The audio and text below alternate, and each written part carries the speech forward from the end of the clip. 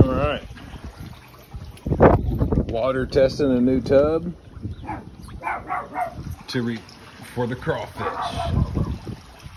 Because guys, it's finally time. I called 811 before, you dig. So if that tub holds water, we're gonna make a crawfish tub out of there. It is a foot longer than this one on both sides. It's a lot bigger than the 40-gallon breeder.